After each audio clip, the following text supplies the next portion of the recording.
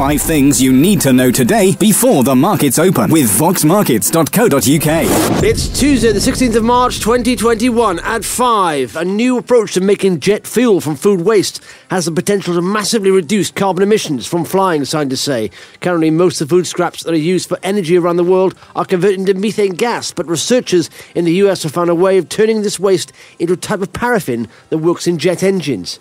At 4, America's most valuable startup, Stripe, launched in the US by 2 Irish brothers in 2011, is plotting a major expansion in Europe. The firm, which is worth $95 billion, plans to add 1,000 jobs in Ireland alone over the next 5 years and raising $600 million from investors. At 3, it's been sleepless nights for customers of Football Index, the gambling company whose collapse into administration has left people facing huge losses. Social media and online chat threads are alight with anger and dismay at the rapid demise of one of UK's fastest growing betting firms.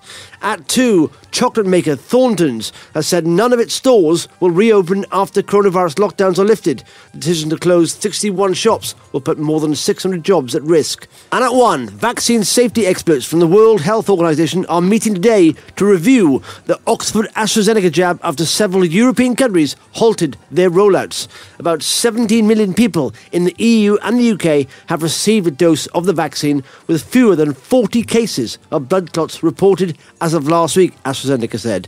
For more details on any of these stories, visit voxmarkets.co.uk. 5 things you need to know today before the markets open with voxmarkets.co.uk.